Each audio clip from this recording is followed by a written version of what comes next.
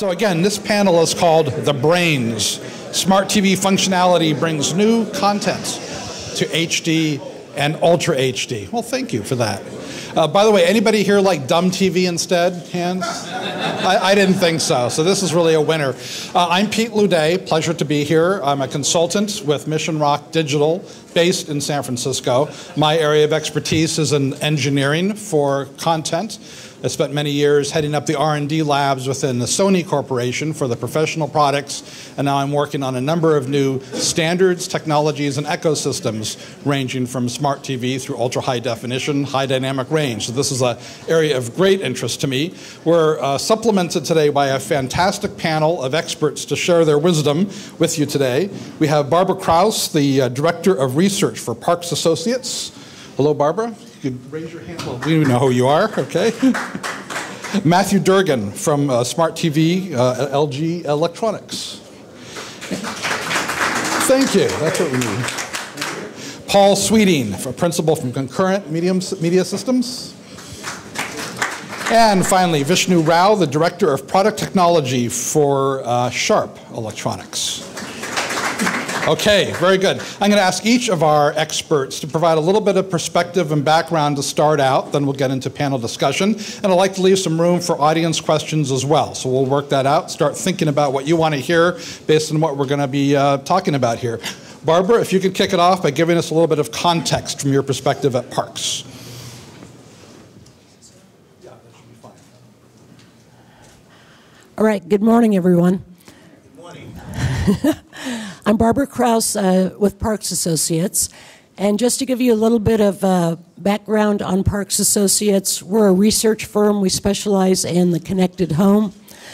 That includes everything from connected consumer electronics to smart home to connected health, and as well as broadband, digital media, and access.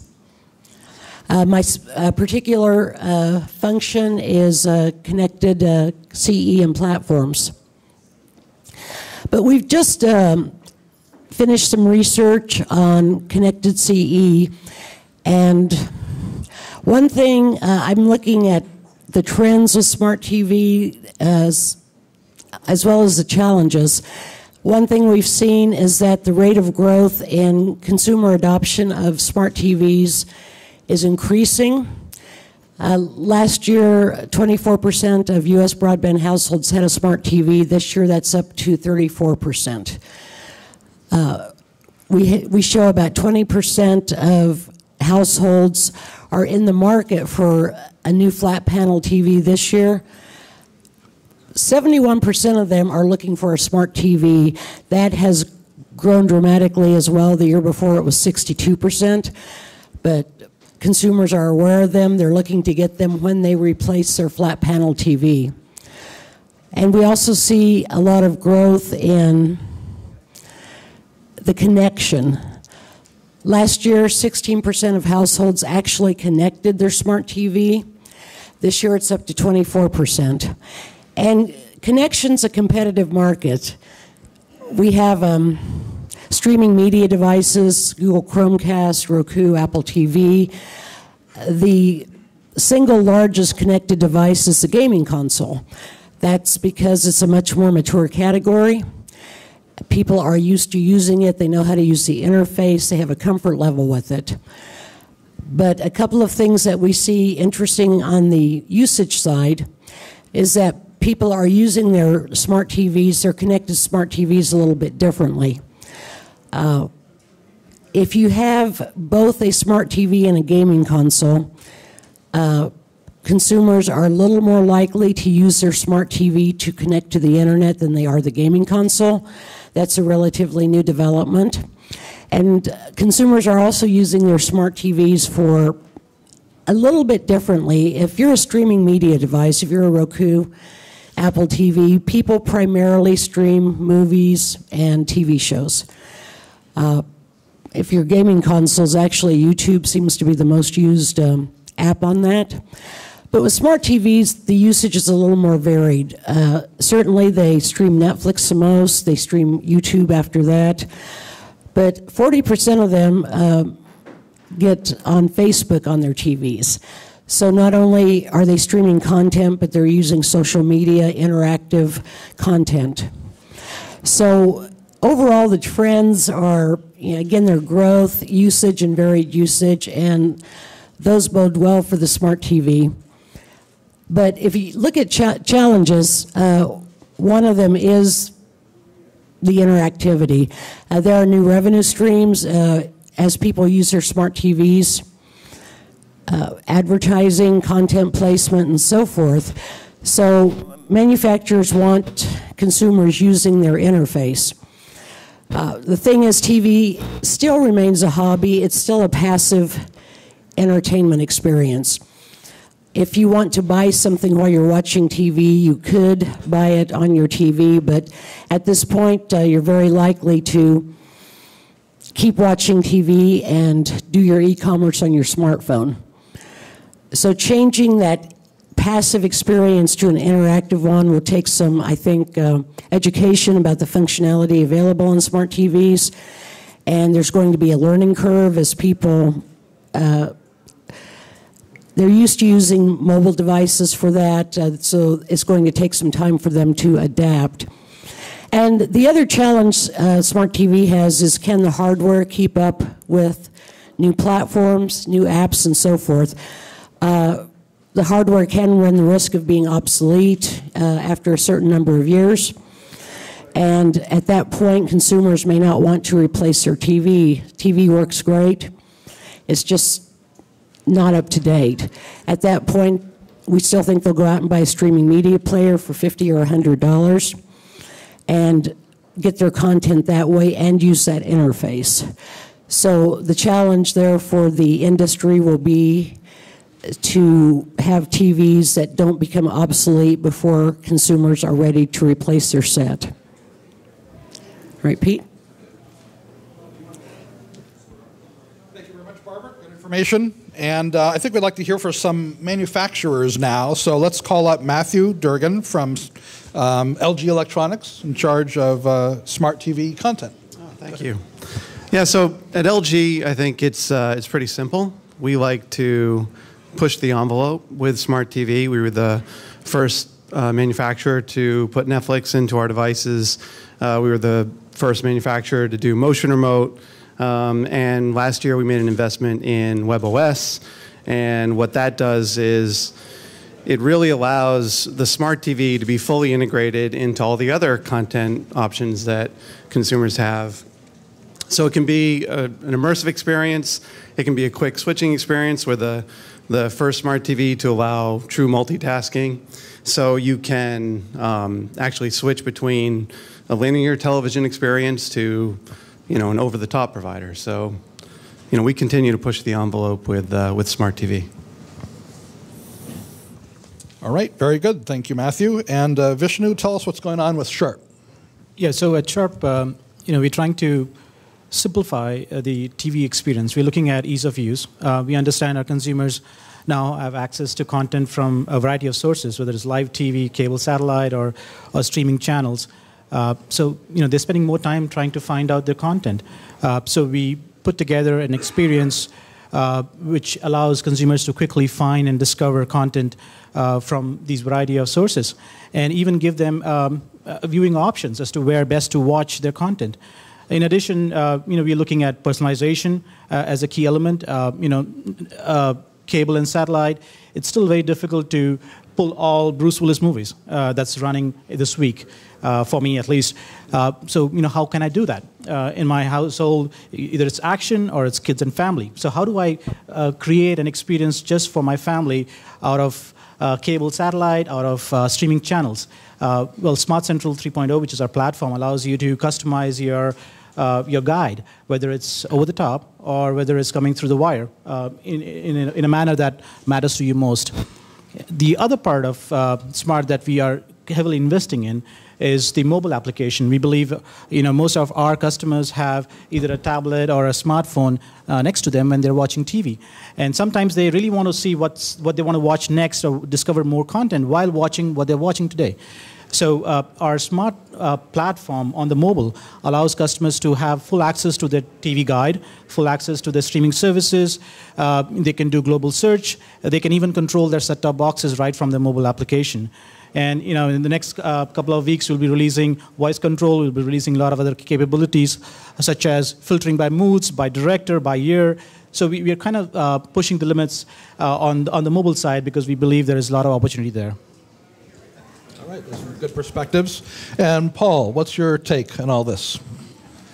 Well, I think it's important to distinguish between connected TVs and smart TVs. Connected TVs I would define as devices capable of connecting directly to the internet, but are primarily useful for simply accessing web-based programming sources, as opposed to more sophisticated smart TVs, which are capable of, for instance, downloading and installing apps from other places and capable of sort of independent functionality that's distinct from simply accessing program sources that you could access on your PC or your tablet. So I think there's sort of two different categories, and I think consumers have embraced the connected TV so far. They like being able to get the additional content that they can access through Netflix and Hulu and YouTube and so forth directly on their TV. I'm not sure the consumers have fully embraced the idea yet that, and I don't mean this as a criticism of any of the devices my colleagues up here are manufacturing, but I'm not sure consumers have yet embraced the idea of the TV itself as a sort of independently functioning device.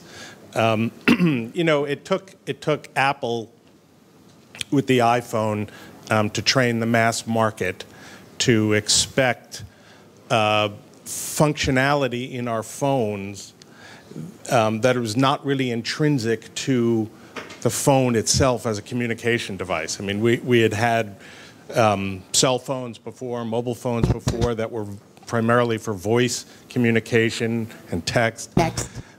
BlackBerry taught us to expect email, but it was still essentially a communication device. And then Apple came along with the iPhone and taught us all and trained the mass market really to expect functionality in our phones that is not really intrinsic to the phone itself, as we traditionally have thought of the phone as a device for communication. And I don't know that we've had that moment yet in the smart TV space where the mass market has said, aha, I want independent functionality in my big screen TV. I think it's tricky. I think it's a valid point. I was working at LG when we only had connected products, and I think that's a good distinction. I think that in the early days of this, we pushed the partners, and all the connected devices were the same.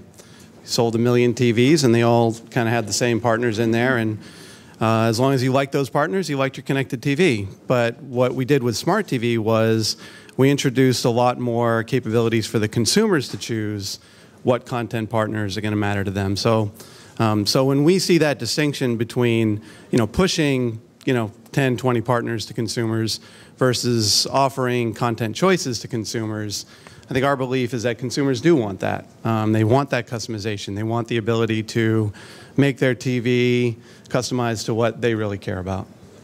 And first, a question on that. Do we have a definitional problem as to exactly what a smart TV is? Even in this morning's panels, I noted that we seem to be using the term smart TV and connected TV sometimes interchangeably. Is it clear what the difference is, and how do we educate consumers on what that is? Well, it's not clear. I mean, I don't think there's ever been a great definition of it. But for LG, we believe that transition was made when we introduced the ability for consumers to customize, to create their own accounts, to be more interactive with the content and the user interface of the device. So we made that transition, and that's when we moved from calling it a connected device to a smart device. So at Sharp, we look at it a little bit more holistically. We believe that all TVs will become smart moving forward. So the thought process is, what is the TV of the future? And what we believe is that the cable industry, the satellite industry will continue to be there. At the same time, you'll have over-the-top services kind of trying to get the same opportunity from the consumers. So for us, smart TV or connected TV is essentially the emergence of the traditional TV and over-the-top services together in a manner that can make sense to the consumers. They are able to find the content that they want. They're able to access the content that they want seamlessly from a single experience. So on that ground, one of the things we also heard this morning is the importance of over-the-top distribution for new content, such as ultra-high definition, that has not yet achieved full standardization for terrestrial broadcast or satellite. So in that regard, connected TVs or smart TVs that have connections obviously provide a big advantage. They allow you to see House of Cards in 4K on Netflix. However, such programming requires much more bandwidth than many homes have. Netflix advertises that in their statistics, a typical Netflix user is accessing the service at less than 3 megabits per second. I think most would agree that that's inadequate for ultra-high definition. How do we bridge that gap? How could we address the thirst for content in an environment where there's not enough bandwidth? And could that encumber the adoption of smart TVs if people are limited in their available broadband? I don't think it will hurt the adoption rates for a couple of reasons. One, I think people want smart TVs for the connection. Agree with you, there's connected, there's smart. I don't think the awareness is out there on what the difference is. That consumers really understand they can customize this, they can personalize their TV set. But they do want smart to connect to the OTT media. In some cases, you can stream live TV. It opens up some options for them. It replaces a second box in their house. I also think that the growth in TVs has been in the larger screen sizes, and most of those are going to be smart over time. It's to the benefit of the manufacturers to have an interface out there that people can interact with, and it is something that consumers want. Again, we saw almost 3/4 of potential TV buyers that want a smart TV. Yeah, I also think that to some extent, the people who, from the perspective of the people who are doing the 4K streaming right now, 4K is something of a Trojan. I think they're taking advantage of, and I don't mean that in a negative way. I mean they're simply leveraging the hunger, the thirst that TV set makers have for 4K content to help sell their 4K TVs, to embed technologies into those TVs that can then be used for other things. For instance, 4K is going to, the interest in 4K streaming is going to drive the adoption of native decoding of HEVC. Google is pushing native decoding of VP9. At CES, they announced partnerships with a broad range of set makers and chip makers to embed VP9 decoding in the silicon. And they were doing that. They were doing that ostensibly in order to support 4K streaming, but of course you can use VP9 and HEVC for 1080p content or 720p content as well at a significant bandwidth savings. So I think a lot of it has to do with leveraging the interest in getting 4K content onto TVs in order to embed these other technologies into connected TVs and smart TVs generally that can then be used for other things. Yeah, I mean, back to the original question, this technology has been the best technology. It's one of the great things about smart TV at bringing these formats to consumers, quickly, right? We were streaming 1080p before many of the set-top boxes did any 1080p. So it was really one of the best ways to get 1080p content to the device.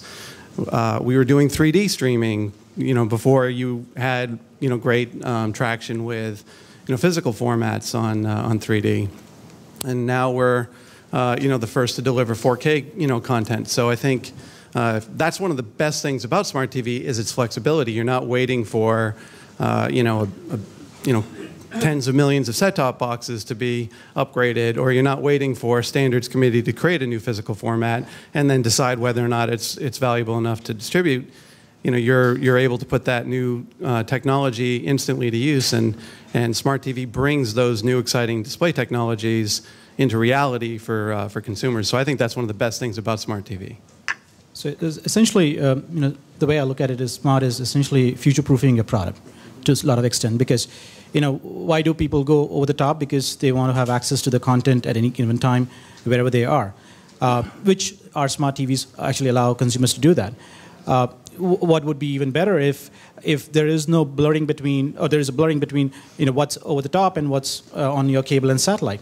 And the third opportunity here is essentially getting 4K. Now, if I want to watch a movie, if it's available on 4K, I would love to watch it. And the applications and the partner applications are smart enough to actually provide us with the optimal content based on the bandwidth in the house.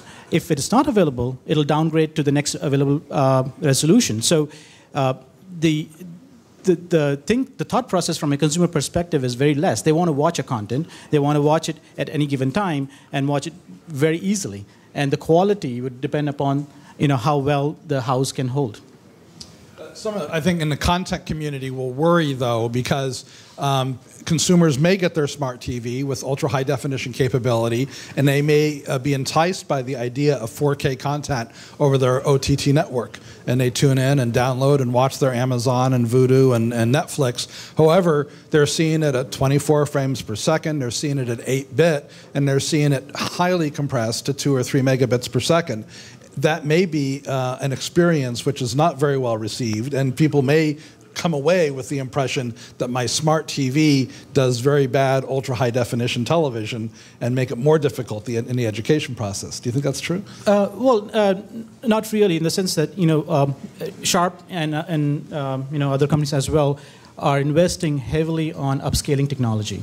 I mean, we believe that in the near term, that is essentially, and we have done a good job at it, good enough that, again, in the previous panel, we talked about the fact that, the ship is sailing. We are doing great when it comes to upscaling technology. So, consumers will get a great quality picture even through smart, and would even help other content providers to actually get onboarded on this. That's a good point. By the way, if there's any questions in the audience, raise your hand, and then, yeah, go ahead. Shout, and we'll repeat it if you can hear. Yes, I guess 2 parts. One is, do you see any trends with video conferencing in the personal environment impacting smart television products and the demand? And the other one is the blend of data with video, and if that's also going to take part in this HD. I guess the first part was about H.265. So the first question is regarding video conferencing, H.265, will that have an impact? And secondly is the combination of data with video content and what opportunities that would create. Any thoughts? Well, on the first point, I think it's actually broader than video conferencing, actually. I think one of the real long-term upsides of getting intelligence into the TV is live video, whether it's for conferencing purposes or essentially internet broadcasting of live content. And I think ultimately that's what Google is about, for instance, with the whole VP9 strategy. That's not really about 4K. That's about getting a high-efficiency codec into the marketplace and deployed as rapidly as possible that can then be leveraged for delivering live content directly to the television without having to go through the traditional gatekeepers.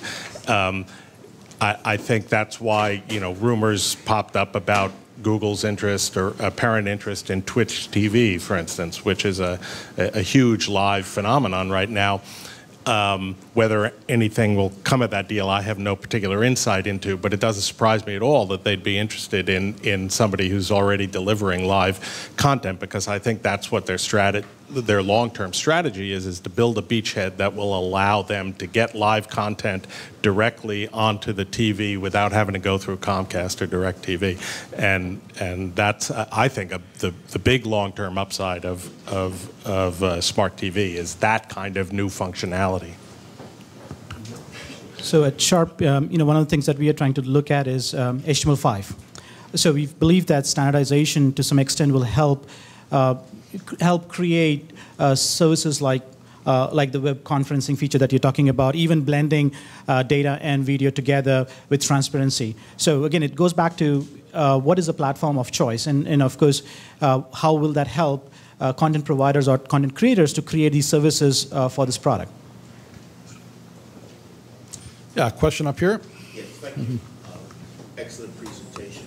I'm saying to Aronde with Aronde Media, a technologist filmmaker. The question I have is, how do you have a process that engages what you're creating with the consumer? So you have some sort of interaction. So the question is, does smart TV enable interaction between content creators and consumers? Well, we have a great example of that, actually. We launched an interactive experience with Showtime, where while you're watching, many of the Showtime shows, overlaid on the screen are interactive elements that are actually created, maintained, encouraged by Showtime networks themselves. So they're building communities of Dexter fans, Penny Dreadful, and these these shows that are hit shows. Now you have the ability to watch it with interactivity with all the other legions of fans of those shows. So, so that technology is very exciting, and that's another area where LG has been very innovative to bring more value to consumers because of smart TV. And is that proven to be more effective or equivalent to second screen interactivity, which has been getting popular last year? That's a good question. No, actually, I have to be careful because I don't want to speak on behalf of Showtime, but they've been very pleased, and comparatively, they believe that the smart TV on-screen interactivity has actually performed better. So I think that the first start with that has actually been very positive for for LG and for Showtime and for consumers. Very good. Question over here. So Barbara mentioned that Netflix is one of the most often used applications. And I don't know anybody who's tried using Netflix on, say, a Samsung TV will know that it's pretty inconvenient to use it. It's serviceable, but it takes like 30 seconds to launch the app. Then if you try to search for a program, it's like clicking on the remote. If you try and attach a Bluetooth keyboard, it won't recognize it. When are we going to get to the point where we don't have any Netflix apps or HBO to go apps? We just have one portal for finding the content. I think that's an excellent point. I think we should just to repeat the question for those who didn't hear. Sometimes an experience like Netflix is difficult on today's TVs. How could we improve the user experience? So basically, initially I spoke about Smart Central mobile application. So exactly the concept there is, I'm watching something and I want to now find and discover something else. So our Sharp Smart Central mobile application allows you to actually do a global search on your mobile application. Right now we include Hulu Plus, we include Vudu, Cinema Now, YouTube, and we're adding more and more partners. But the concept is you look for what you want. It actually gives you, say you're looking for Die Hard, and where is it available? It'll give you, these are the viewing options you have. It might be even coming on your cable and satellite box. And it'll give you right up top. It'll give you a synopsis, it'll give you actors, director information, everything you want. And at that point, when you click on it, it actually starts the content right from the let-go. So you don't have to actually start an application on the TV, you don't have to search for it, you don't have to go to it and start it. You do everything on your mobile, and it's very quick, and all you do is you turn on the content right off the bat. But that's done. Yeah, it's available now. But that's being done on a mobile device. Yeah, so interacting with your smart TV. Exactly. So that's one way to look at it. The other way is again global search on the TV. So we have already have that as well. So you have the same experience on the TV, but going back to the point where you don't want to disrupt what you're watching, or you just want to, you have 2 or 3 people in the household and everybody wants to do their own thing. you can still do it on the mobile side, not disrupting the TV side. And Paul, you had a comment? Yeah, I think that it's an excellent point, excellent question, and it brings up a sort of broader issue that I think is a problem for the industry, and that is that, to some extent, Moore's law ought to solve that problem, right? You get more processing cheaper into the devices. The problem for TV makers is that TVs don't iterate very well. I mean, the replacement cycle is much longer than it is for smartphones, for instance. So smartphones, the iteration cycle can kind of keep up with Moore's law as you can get more processing power in. People buy new phones, and so Moore's law is sort of attenuated in televisions because of the longer replacement cycle. That's why I think another big a critical functionality for smart TV makers is to make sure that their devices can engage with mobile ecosystems, because that's where the iteration is going to happen. That's going to allow the sort of functionality, seamless functionality that you're talking about. Organization problem, because the development of the Netflix application is being done by the Netflix team. The development of the not always. is being done by another team. There's nobody building the integrated one, apart from it sounds like in Kraus and Vishnu's world. Yeah, well, we've had universal search for 4 years. It's not quite what you're talking about. I think you're going broader than just searching for terms, searching for movies. But but the iteration is a good point. 4 years of universal search. It's effort. We take our content from all of our partners. We ingest it in a centralized server so that people can hit that server and find what they're looking for quickly. I think it's critical to provide that experience to consumers, because as you get more content options, you want to go to one place to find what you're looking for. But it strikes me, one of the things, what makes a smartphone smart, or a tablet or a laptop, is that it has a lot of processing power. It has very sophisticated CPUs, ARM processors, i7s. It also has storage, and it also has things like GPS receivers and accelerometers and cameras and microphones. That could add quite a bit of cost to the bill of materials of a television set. Do you think consumers will be up for spending $200 or $300 more for the additional processing power? Will they understand the benefits? When you come back, though, if your TV is no longer up to date, it's so much cheaper just to get another device. The other devices, streaming media devices, Roku in particular has been working with Netflix to load faster, be easier to use, easier to download. They're small, they're nimble, they're inexpensive, they can get new functionality and new innovation to market very fast. And again, they're $50 to $100. So if you look at, do you want to spend $300 more, say for a smart TV that has the additional processing power, additional memory and so forth, I think there would have to be a real cost-benefit message put out. Why is it better for me to spend $300 on this TV versus buying a $50 device when this goes out of date? Or will it already be in my gaming console, my DVD player, my remote storage, or my mobile device that provides that intelligence? So I think it's really an ecosystem in the living room that involves all these things. And consumers, they connect more than one device. The average we show now is about 1.6, but that depends very much on... There's no device out there right now that has all the content, the best user experience. Consumers will start connecting a single device when it fulfills all of those needs.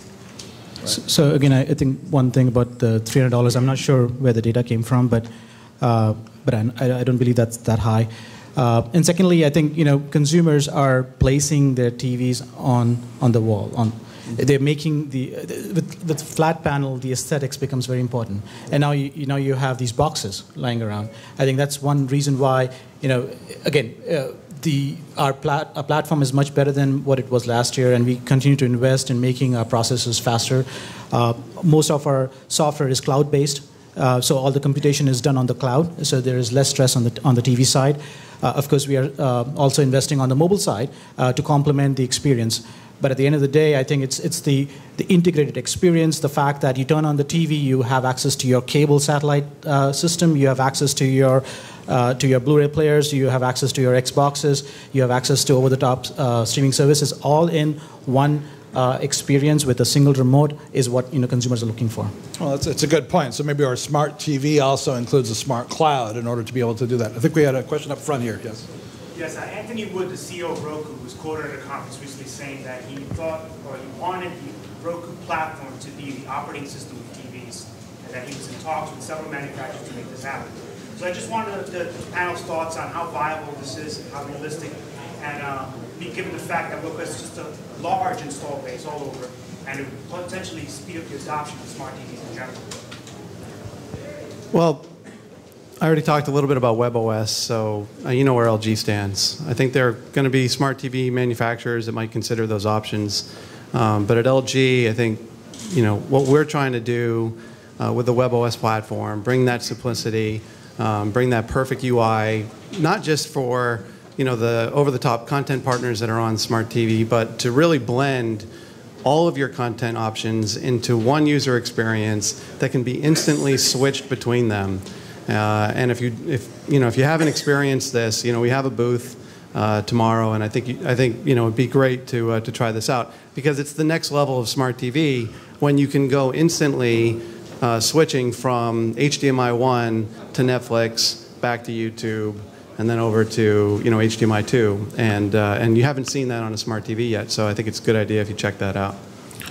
Well, not a criticism of LG, but I'm not. I think it's very much an open question whether or not smart TVs are going to have their own OS, or whether ultimately they become an extension of the mobile, one or all of the mobile OSs. Because certainly from a content creator's perspective and a developer's perspective, I'd rather have it. Have it be an extension of. I'd rather have the television be an extension of an OS I'm already developing for, and I can simply port what I'm doing over. Not simply, but at least in principle, port what I'm doing over to the television.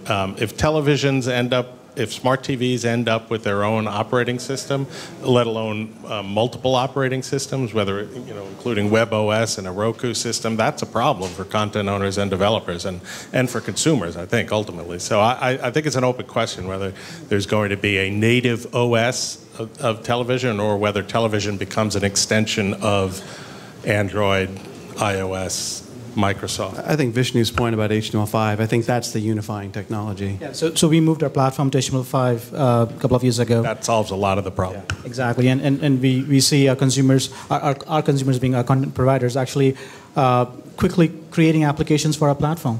And even on the mobile side, we are pretty agnostic from a second screen perspective. So we have an application for iOS as well as Android. So we try to stick with standardization, because I think that's where the return on investment is for our content providers. Good point. Question towards the back there. So what's the barrier currently for small and vertical content providers to get into these screens? So what's the barrier for small content providers to get to these smart TVs? There is none. You can contact me. I mean, just put it. You have to put it on YouTube, otherwise you can't see it. No, you know what the barrier is? The barrier is the same barrier that has faced American and global businesses ever since the beginning of time. It's smart TV doesn't solve the fact that you still need a marketing plan, you still need to be funded, you still need to have a good solution for consumers, right? It's awareness, not availability. It's not a magic pill that says I don't have to be a good business person. It's basically just another opportunity. Yeah, question. To jump off his question, how do we get entrepreneurs investment to fund the applications and the services that, as Barb was saying, people will embrace smart TVs? Should they go to Kickstarter or Indiegogo to get crowdfunding? Should the TV set makers join entrepreneurs in going to the venture capitalists, the angel investors, the incubators and accelerators like Y Combinator and 500 startups that have yet to really embrace television? the way they've embraced the web, they've embraced smartphone apps, they've embraced tablet apps. What can be done to get entrepreneurs the funding to make smart TV apps happen? So how do we get developers to embrace smart TVs like they have smartphones for applications? Part of it to me is just question earlier, what's it take for smaller developers to get on the interfaces? Part of it's eyeballs. You want apps on your TV or whatever device that people are, you're going to have enough people using to make it pay off. To get these apps on TVs, there are a variety of funding mechanisms that they can use, but I think the critical piece is to be able to convince the manufacturers that there is something, in a sense, game-changing here, something that's worth me taking a look at, something that's worth putting on my interface. And if it's just another app that's similar to everything else out there, I think it's more difficult. I see it as being a game changer or some type of disruptor as a way to make both investors and manufacturers sit up and take notice.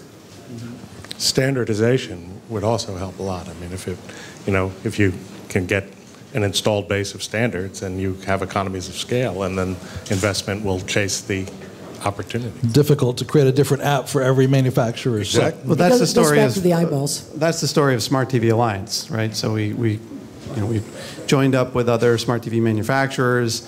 We have set standards. Here's some DRMs, some codecs, HTML5, some APIs, which are going to be common across all the Smart TV Alliance manufacturers. So you can build that application and know that you're gonna have really a lot in common with everyone that's in the Smart TV Alliance. Of course, there's always going to be things that you might do to tweak it for this manufacturer, that manufacturer, but the bulk of the work has to be solved, and I think that's the Smart TV Alliance story.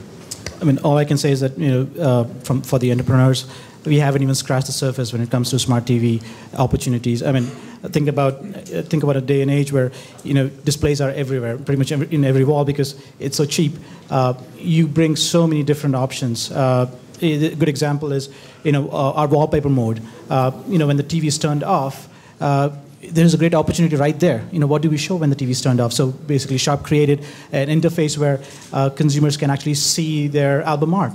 And now take that and make it a smaller screen size, put it in your room or your other living spaces, and there's a lot of opportunities when it comes to data and video meshed together. So lots of good opportunities, and that's a good way to close out our session. We are out of time, but please join me in thanking our terrific panel.